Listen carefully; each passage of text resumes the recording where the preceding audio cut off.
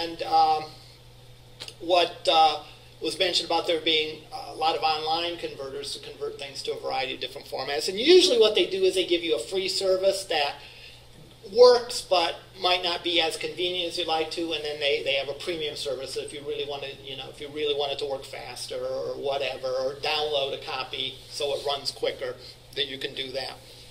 But you sort of have to be have some tools in your toolbox to do these conversions, to do a flexible and good job with this. So again, there's our audio. You can do audio tags as well as video. What I like to do now is talk a little bit about, or at least run through and view some of the JavaScript stuff that you can do with the HTML5 video. Now, really, when we talk about standard web technologies, we're talking about 3 technologies, or 3 languages. And this is again why folks are getting away from the plug-in mentality and the Flash mentality, because it's nice if these things can all be done with standards. All right? And the 3 standards are HTML, which are those tags that we talked about, and we saw the example of the video tag and the audio tag.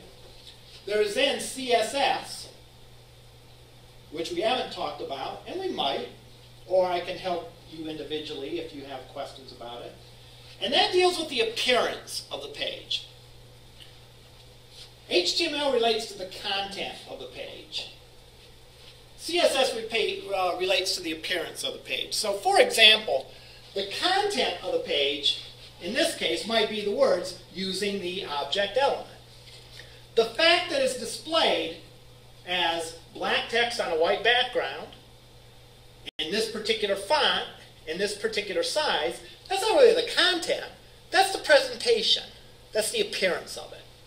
So we separate that content from appearance for a lot of really good reasons. That makes it easier for us to change one without having to affect the other. So what we can do is we can change the CSS and not touch the HTML. Then all of a sudden, instead of black text on a white background in this font and this size, it's yellow text on a blue background with a different font and a bigger size, or whatever we would want. So when you adjust your skins in your browser, you're playing with the way the cascading style sheet Probably, is yeah. interpreted? Yeah. What you're doing, now skins can mean a lot of different things at a lot of different times, but if you're changing the appearance of the page, for example, I know like you can customize your Angel page, for example. And you can customize on a lot of sites. You can say you want it to look this way or that way. What you're doing is you're changing the CSS. You're saying, hey, I don't want to use this CSS, I want to use that CSS. So yeah. And the fact that it's separated allows us to do that much easier. If everything was all tangled into one, is what they used to call in the old days like spaghetti code, right? Because with spaghetti code, you pull something here and something over here changes, right? Because everything is linked in and interconnected. But by having a clean separation between those two, we can go and change the CSS without affecting the HTML.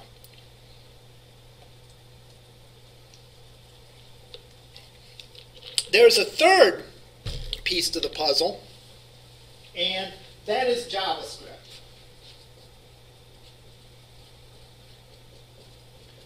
And JavaScript relates to behavior. What I mean by behavior is something like this.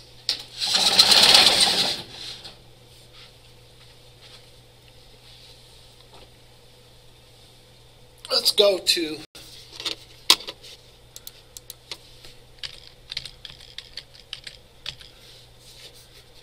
I don't particularly like this site, but I know that it does what I want to demonstrate. So we'll use it. Behavior is something like this. Notice when I put my mouse over the word news, notice that the line underneath it changes to be all the subcategories of news. If I put over entertainment, that changes as well. if I put it over sports, money, and so on. So as I go and do that, these things change. That's what I mean by behavior. By behavior, another way to put behavior is interactivity.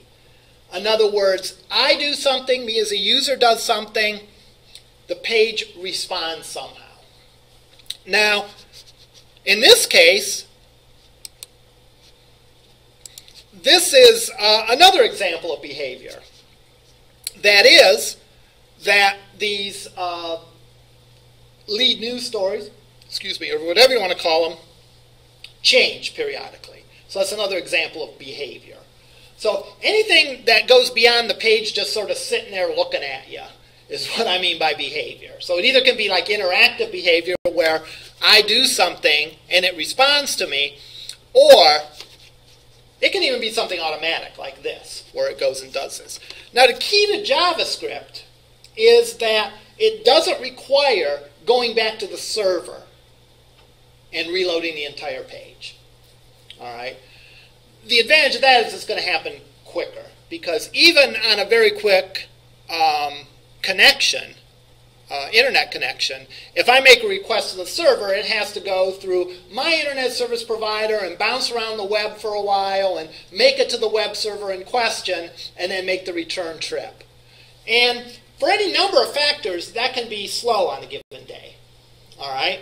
You've heard of things like denial of service attacks, like there was a big one last weekend. You know, if there's a node on the internet that is slower, that something's being routed through, you know, it can slow things down a lot. If my internet service provider is having problems, it can slow things down. If my connection to the internet is bad. We had a case where our internet speed, my internet speed at home was getting slower and slower and slower. We went out, we found out, and the guy from the internet company told us that whatever they coat the wires with is really tasty to squirrels. So squirrels will sit and nibble on them. So, okay, they install it today, it works perfect. They install it, you know, the squirrels nibble on it for a while, still going pretty good. Then it rains. Then it rains or whatever, yeah, exactly. After the squirrels nibbled on it, then it causes a problem. And then, yeah, and it's not as though it's going to fail, because what happens a lot of times is, like, if you make a request and it can't send it back, it'll try a few times or whatever. But the bottom line is, at a certain point, your internet goes to a crawl. But all those factors are factors that when you go to the server, when you make a request out to the server, there's a risk that it's going to take a long time to get back to you. So, therefore, this is known as client-side coding, which means that it all runs. When I downloaded this web page, I also downloaded the JavaScript that handles this, and therefore it can run instantaneously because it's already loaded on this machine. Let's take a quick look at some of the things that you can do using JavaScript and video. I have a question. Yeah. You know how HTML and CSS have like their own notepad of coding, basically? Uh-huh. Does JavaScript too? Excuse me. Like, does it have its own notepad of like? Does it have its own file? Yeah. You can. Even with CSS, remember, you can build your CSS in your HTML. That's what I was about to ask, because you can do CSS and HTML, and you can do JavaScript and CSS, because I remember like changing the links. Sorry, I have a cold. Right. On like the backgrounds and to Right. have like a different color, Right. underline or not underline. Right. So. Yeah, usually what you do is typically the CSS is in its own file. The HTML is in its own file. And then the JavaScript, you may have it as its own file, or you may have it as part of the HTML. Would you link the JavaScript to the HTML then? Yeah, Like you do CSS? just like you do CSS, yeah. And there's a couple of ways you can do it, but yeah, essentially you do that.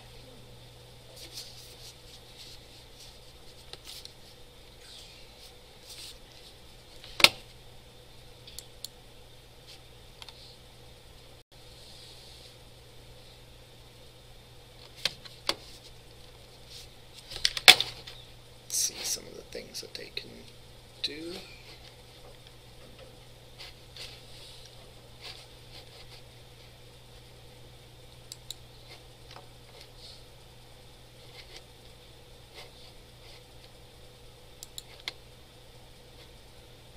All right.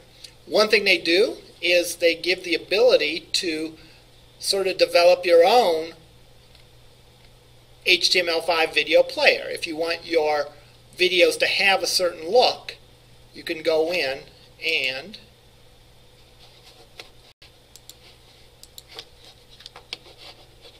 this is not going to play in this browser. Is that because of LC? No. Okay, actually it is playing. You can hear it.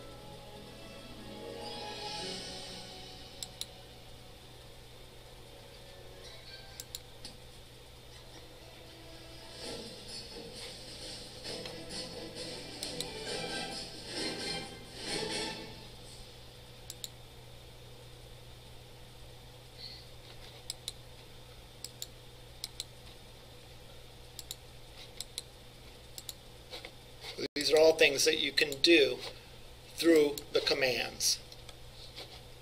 And they have a list of things that you can do with this. Let's see.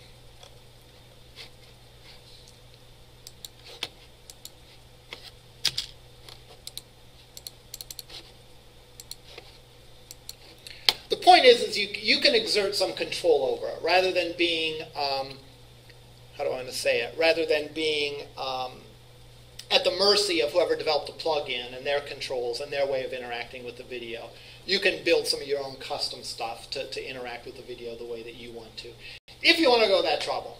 I mean, maybe you just want to pop the video on your page and go from there.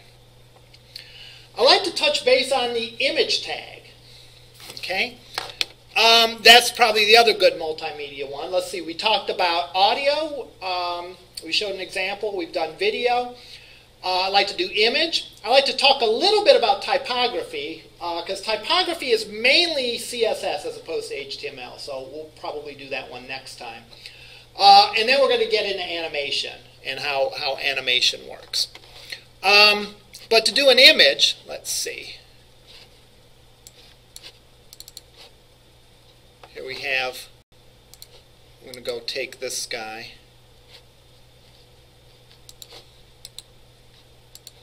And edit it. Let's say, and I'll get rid of the video tag on this one.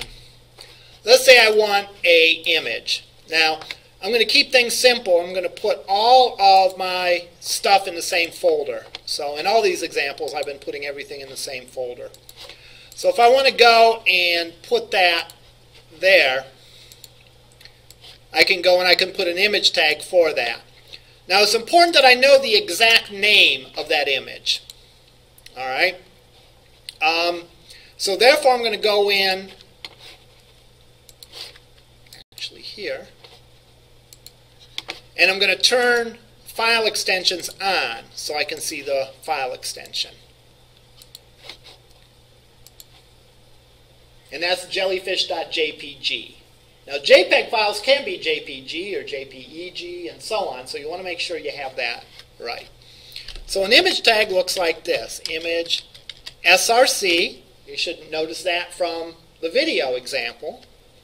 And then I can go in and say the name of it, which is jellyfish.jpg.